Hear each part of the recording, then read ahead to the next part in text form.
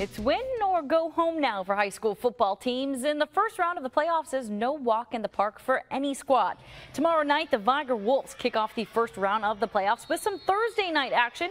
The Wolves started the season 0-3, but then something started clicking for the Viger Wolves. Week 4 because they haven't lost since, claiming the 5A Region 1 championship title, which means tomorrow night, Viger gets home field advantage. They hope to keep their winning streak alive as they face Jemison in the first round of the playoffs. Success came with having experience and getting the guys out there on the field and getting that experience from what the game feels like and the understanding of what it takes to go win a football game. We know we got to do it's either win or go home, man. And our mindset, like, we don't want this journey to stop. It's a long ride. Let's ride. And in 4A, the UMS Wright Bulldogs are preparing for Leeds, a team that has shattered UMS's playoff runs in both 2014 and 2015.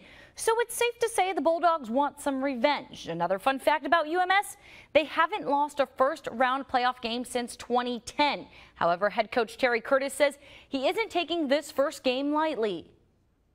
The first round scares a coach probably more than any other round, especially when you're a higher seed than what you're playing. A lot of time your players, your community, your school, your parents, they all kind of take it for granted.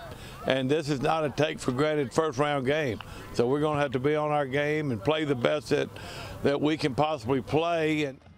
And in 2A, the St. Luke's Wildcats making a complete turnaround this year. Last season, St. Luke's finished 2-8 overall and not even close to playoff contention.